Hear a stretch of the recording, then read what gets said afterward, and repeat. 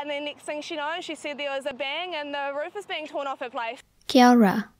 Some time ago, I made 2 videos about Kiwi accent, specifically about the way New Zealanders tend to pronounce the e sound and the air sound. In this video, we're going to talk about uptalk, which is also common in New Zealand English. Uptalk. Uptalk. Uptalk is a way of speaking in which your voice rises at the end of a phrase or a sentence.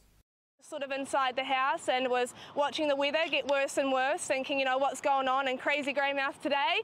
And then next thing she knows, she said there was a bang and the roof is being torn off her place. She's definitely holding it together very, very well, but she's of course shaken as anyone would be. But I mean, she's okay and she's laughing and cracking jokes, so I think that's the best you can do in a situation like this. According to Professor Paul Warren of Victoria University of Wellington, uptalk is more likely to be used by young women.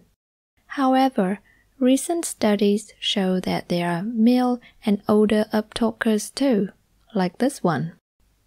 I come down on a Monday and I leave on a Wednesday while I'm in Wellington.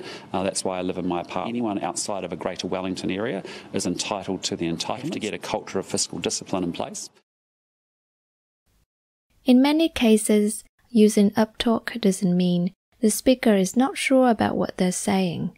Instead, they use it to draw listeners' attention. Here's another example. Oh, we really need to ask the Minister to do another U-turn, I'd suggest. Food insecurity in homes is a real thing. That leads to the anxiety of the children that we serve. We understand that the cost of living is rising day by day. We just heard on the news this morning about the rise in road charges. So what I say to the the Associate Minister of Education, do not take the food out of our children's mouths. Take it from somewhere else. This is so needed in the communities we serve. And my school is an example of that.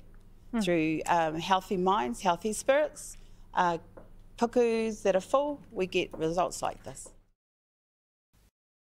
Also, according to Professor Warren, those who use uptalk use it to try to invite the listener into the conversation, while those who hear it think uptalk shows that the speaker is not confident in what they're saying. How about you? Do you use uptalk, and what do you think of it?